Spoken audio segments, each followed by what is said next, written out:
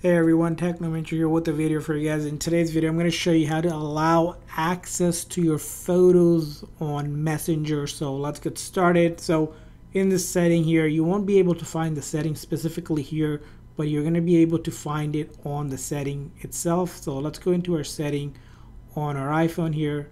So go into our setting. Now once in your setting, you're going to go ahead and there's two places you can look for the setting.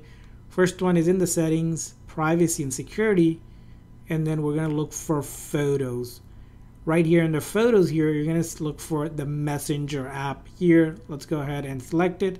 Now there's two different ways to give access to your photos for the Messenger app. You can do a limited access where you can select the photos that you would like Messenger to have access to, which you can select, or you can give full access, which allows to have access to all of your photos and videos. Again, full versus limited, you can choose which one you would like to give. So that's going to be one place. Now another place you can also find this setting is, if you don't see it there, is again back in the settings, we're going to go to apps and then we're going to look for Messenger here. So let's go to the Messenger app setting, and from here on you'll see photos here. We're going to tap on that, and the same exact setting is here, limited access versus full access, just like that. So you can give it full access or limited, and Messenger will have access to all of your photos and videos on your phone.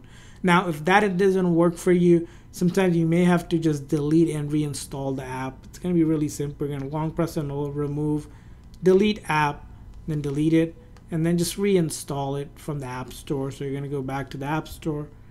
So Messenger, for example, right? I'll go ahead and get it again. Keep in mind, doing this, it will not delete your account. You're just deleting the app, reinstalling it, and they should sign you back into your account. Sometimes it even keeps the data there. So let's go ahead and see. We'll open it up.